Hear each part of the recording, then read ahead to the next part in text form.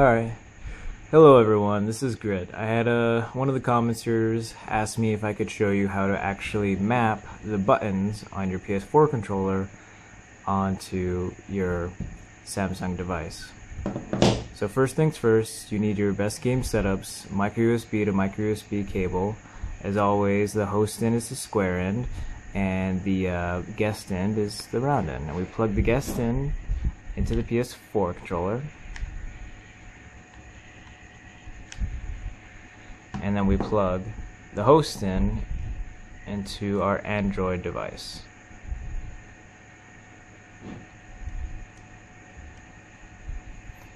Okay. Now first things first, I'm going to show you where I got my app from. I go to the Android Play Store and I downloaded an app called External Keyboard Helper. You don't have to buy the actual app, you could just get the demo version, which is right here. I just open it up. So once you actually have the app, it's a pretty simple and small app. You just go into advanced settings, you go to keyboard mapping.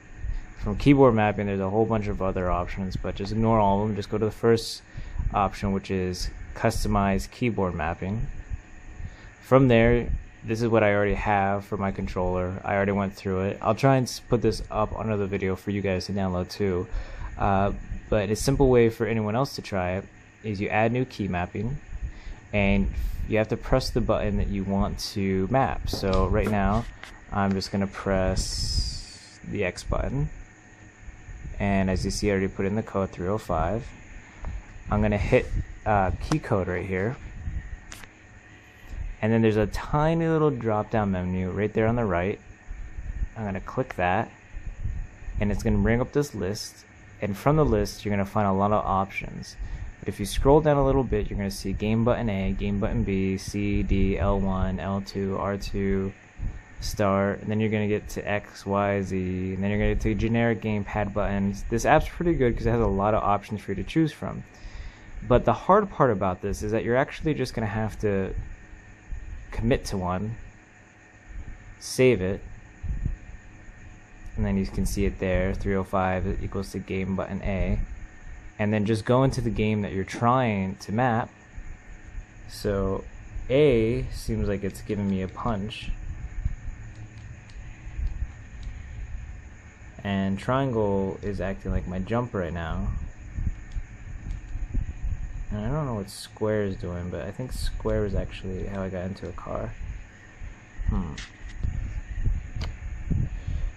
One thing that you probably have to remember to do is go into your settings, go into your language input, and make sure that the keyboard that you choose is the external keyboard helper. And once you choose that, then your input should start working. So let's see. Yep. Now I press X, and that's how he gets in the car. And he gets out.